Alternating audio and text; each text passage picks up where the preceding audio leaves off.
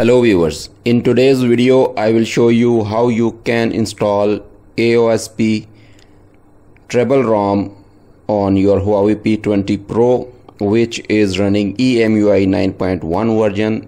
I am running the latest version of P20 Pro, EMUI 9.1.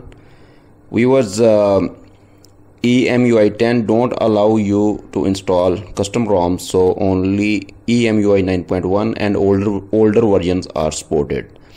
Okay, first thing we need to do is unlock the bootloader. If you don't have the code to unlock the bootloader, you have to find the code first. You have to buy the code first. It's not available for free. And then you need to unlock the bootloader. If you want to unlock the bootloader, you can watch my previous video about rooting P20 Pro. In that video, I have unlocked the bootloader. As you can see, it is already unlocked. It is showing phone is unlocked. Okay, we will connect our phone in fast boot mode, and then we will move to computer. Here we have the GSI ROM is ARM64 AB combination for AB combination, and this GSI image is from PH Hassan from XDA. He is a very well known developer. Okay, we will check the connectivity by typing fastboot space devices, and then we will type fastboot space erase space system, and now the system partition will be erased on your phone. And after that, we are going to flash this GSI Treble ROM on our phone. Command will be fastboot space dash dash unbuffered space flash space system space, and simply drag and drop that ROM image on CMD screen and press enter. Now this process will take from 3 to 10 minutes. Don't touch the phone, don't disconnect the phone. It may look like stuck, but flashing is going on in the back end, and it should complete. So for me it took almost 10 minutes or more than 10 minutes. The video you are watching, I have speed up the video to save the time, and you may not notice the time that was spent during this flash process.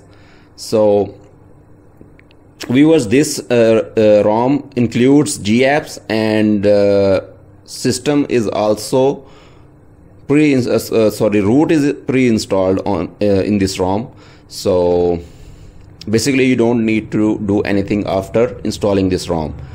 Okay, once flashing done, you need to type fastboot space reboot, and phone should automatically reboot. After reboot, phone may go in stock recovery mode, and there we need to wipe data and wipe cache. Only then phone will start booting this ROM.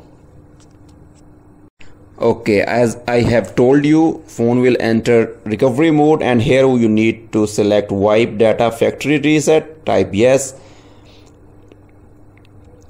This factory reset process will take few seconds, and after that we will do the cache wipe also. And once you have done this, you simply need to tap on system reboot, and phone will start with the AOSP ROM.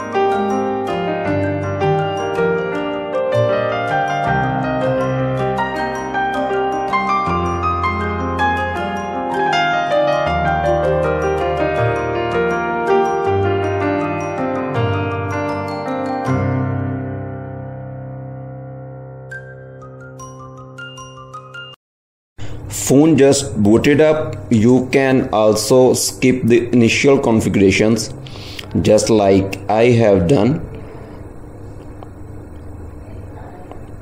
I will skip the screen lock also. Okay, we are at home screen, and I will check the basic functions of this ROM. If the call is working and Wi-Fi is working, I will just make basic checks. You can check this ROM in details by yourself, and if there is any bug, you can contact the developer of this ROM.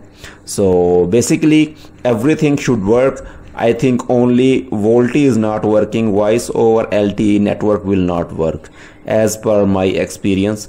So maybe the situation could be different for you, because I don't have VoLTE network here. So